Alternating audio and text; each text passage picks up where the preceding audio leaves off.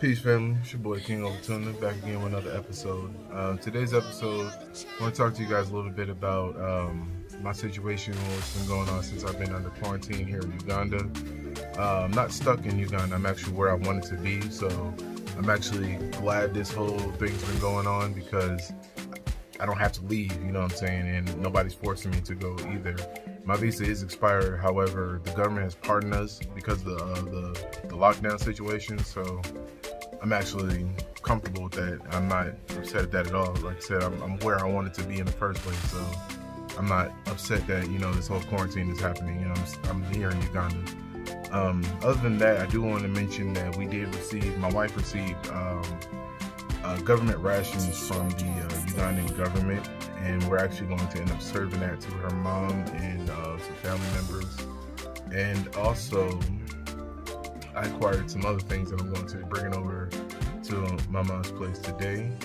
Okay, family, so a few things that I acquired. This is my rooster right there, and he's getting agitated. We're going to take him over to my mom's place, and started my own chicken coop over there at my mother-in-law's place, my wife's mom.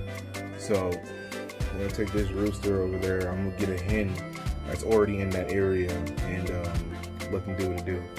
And to give you guys an update on my plants, my small little garden here. All my plants are doing very, very well. My pineapples over here are those two in those containers. My cactus right there. It just rained, so I keep my cactus covered up to avoid it drowning because it is the rainy season right now. I think it's towards the end of the rainy season, or the middle of it, I think. And I got some garlic, which is that one. That's garlic. These are jackfruit here, lemons down here. I forgot what that is. There, I got my passion is here. Passion is there. Lemons, jackfruit is there. Jackfruit is here. And more jackfruit up there. So, also, I'm going to be delivering this jackfruit over to my mother-in-law's place as well. This jackfruit was in this container, but it outgrew the container. As you can see, the roots have grown pretty deep, so I had to transfer it. I have soil down in there, so I had to transfer that. My aloe is doing good, and all the rest of my other plants are doing very well for themselves. So, as of right now, I'm still waiting to go to my mom's place. I'm waiting on the Uber right now because they're moving pretty slow. But once the Uber comes, then we're good to go. Okay, family, so one thing I wanted to talk about is when the food rations were delivered here. So in Uganda, from what I was told, that the food rations are only being delivered in the central region, and the night prior to them delivering the food in our area, there was some man that was going around on one of those megahorns and was saying in their language that they're going to be delivering food, and that you got to have your national ID, and somebody's going to go around checking your ID and everything. And I'm going to include a video of that as well, of the individuals who went around checking IDs and registering people so they can get their food, basically. And that was kind of shady how that whole thing went down. I'm not going to lie about that. The reason why I say it was a bit shady was because when I tried to film them, one of the people there, I guess, I'm not sure who that lady was or what she was doing with the UPDF, but she didn't want me to film them. So immediately when they saw me recording, they decided to tell me to stop recording, which is pretty shady because we're supposed to record them when they're doing these things. You know what I mean? So I didn't know what was up with that, but after looking at the video, I realized that they may have been trying to hide something, or they may have been doing something that they probably weren't supposed to be doing. So that's why they didn't want us to film. And I managed to get a little bit of video of that, but not as much as I would have liked to, basically. Outside of that, so you had the UPDF come through every neighborhood, and they had the food rations on the back of pickup trucks, and they would basically go to your door and calculate how much you are owed for the rations, and they would just drop it off at your doorstep and then keep moving. Now, if you're not home, I don't believe you're getting the food rations, because I've seen that a few people who were not home did not receive them at all. Maybe they got skipped or whatever the case may be, but from what I understand, like, people who have to work and people who have to maintain their businesses were not home when they were delivering this food. So once they come through, I guess that's the end of it. Maybe you have to go, for local people, they probably have to go see their local council, their LC, and then talk to them and discuss that whole situation with them. But as far as I know, if you're not home, you're not getting it, basically.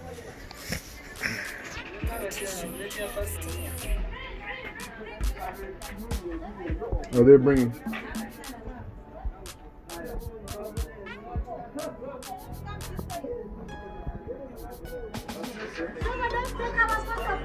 I'm not taking your photo. So the people that are going around are these two guys here in our neighborhood.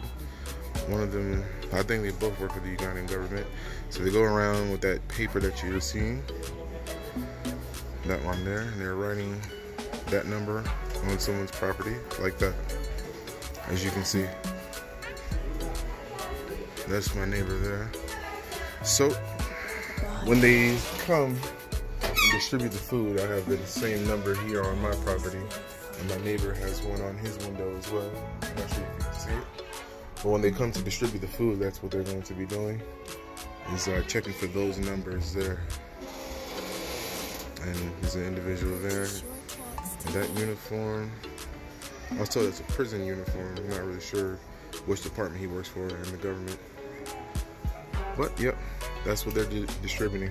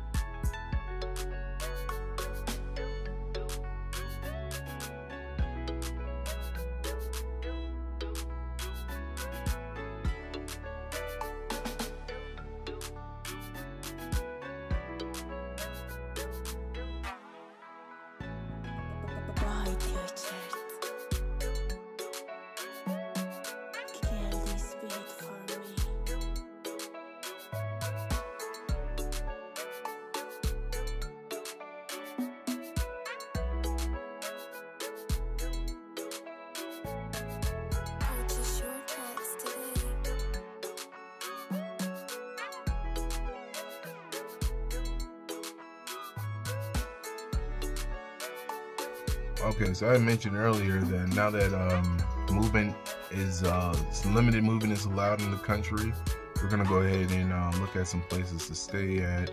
I'm also gonna include this in a separate video so you guys can see some more budget homes, because I see that my subscribers really enjoy those videos a lot.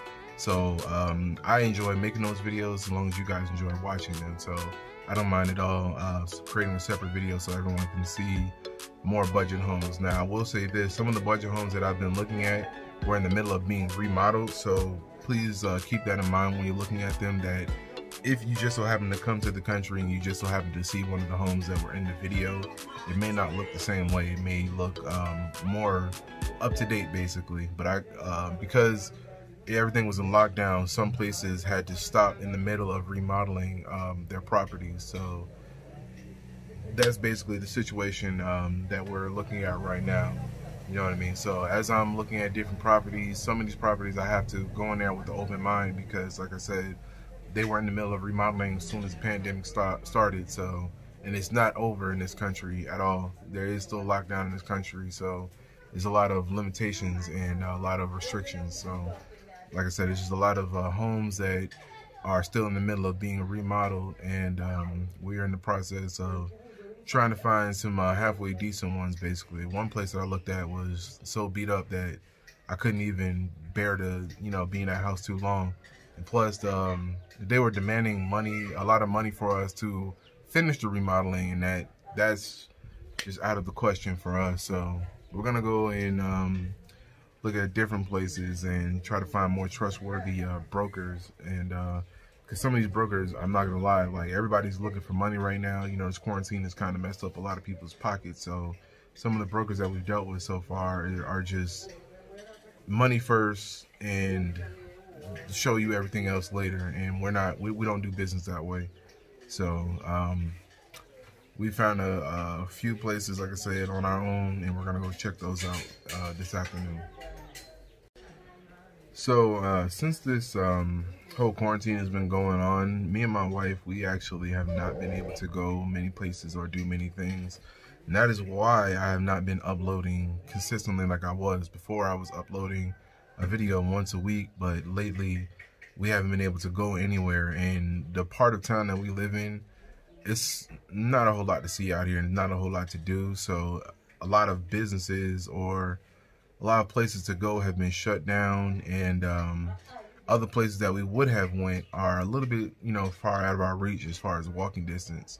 And I have to be considerate of my wife as well. So some places may not be too far for me to walk, but it might be a bit far for her to walk. So I'm not going to, force somebody or pressure someone into walking, and not blaming that on her or anything like that. You know what I mean? But I just want to let that be known. Is a lot of videos that we have not been able to do is because of the fact that we have to walk everywhere we have to go, and it's a curfew, so we have to be back by a certain time. So it's just a lot of unnecessary things, inconveniences basically that's been happening. But aside from that, now that some movement has been lifted, I'm looking to go ahead and pick up where I left off basically. And that's the purpose of this video now, is just to update you all on what's going on, and to show you guys that I'm trying to pick up where I left off basically, and I am trying, so bear with me. Thank you very much. It's your boy King of Tuna back again. So finally got my Uber. Now I'm walking to go to the house that I was telling you guys about. Got a long walk up a hill. Okay.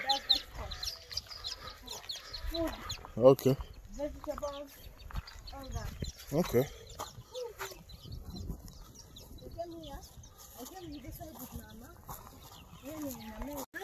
Okay, family, almost there. This is my view so far. I got a whole view of the lake and the other side of Ndeje.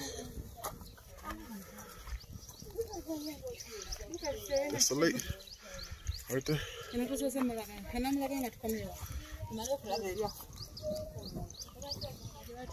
We gotta go to that place right there.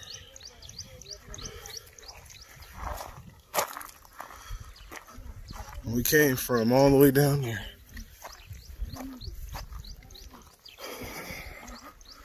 Yeah, so I'm gonna go check this out. Hopefully I like what I see. It came all the way this far, so I hope I like it.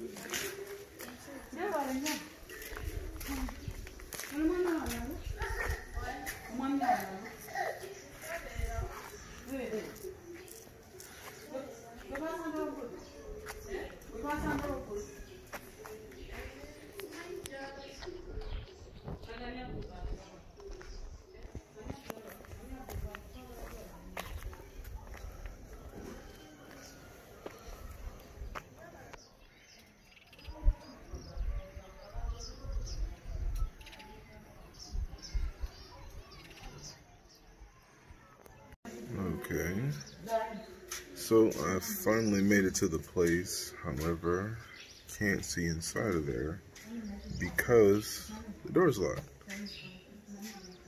So we gotta wait on somebody to come, but the door is locked. So far, I mean, it looks very nice on the outside. The location doesn't look bad at all. It looks good. We're gonna see how it looks on the inside.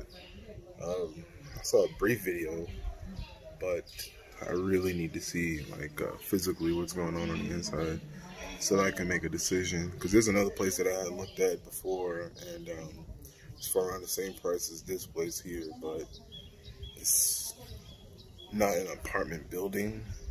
It's like a townhouse, so to speak, and it is not high up on a hill like this. It's in an elevated position. Like the way the house is designed is elevated from the rest of the courtyard, but it's not like up on a hill like this place. Like this place, you can literally tell it's up on a hill because there's a valley right in front of me, right in front of this apartment complex. So you can see the valley, and then you can see another hill all the way up on the other side. So, like I said, we're just waiting for the landlord or the house broker to come, and then hopefully we'll be able to get inside and see the place. What's up, family? So I'm back in the Uber. I did not get to see the apartment we were going to look at, so I'm a little disappointed on that one, but we'll try again another day. Outside of that pretty much concludes this episode, and I'll get back to you guys in the next episode. Peace.